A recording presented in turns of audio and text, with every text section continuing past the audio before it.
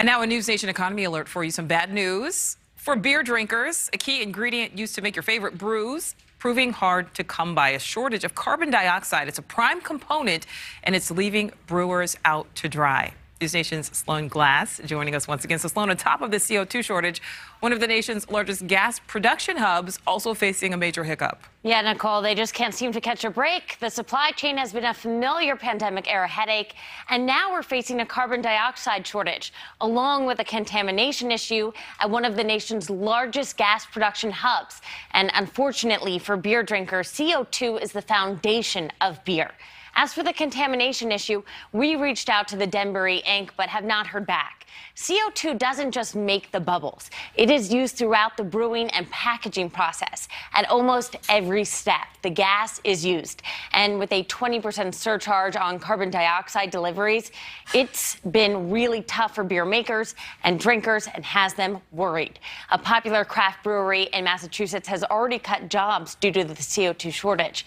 Shortages began in mid-2020 when production of ethanol slowed as more people stayed home, and the ethanol industry supplies 45% of all the domestic carbon dioxide.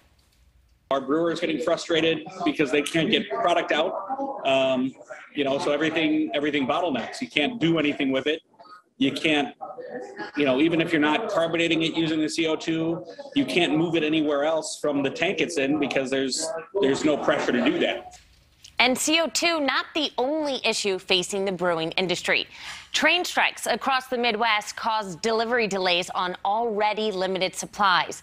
And while no one could go to the bars during the pandemic, the industry sold more beers while we were stuck at home. A study by Columbia University showed alcohol sales increased by 20% from March to September 2020. Good news, right? But the excessive home drinking spiked the demand of aluminum cans and caused prices to soar.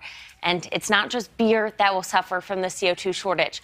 Carbon dioxide is used by the food industry, the oil industry, and is in all carbonated beverages. Nicole. All right, Sloan, thank you for that.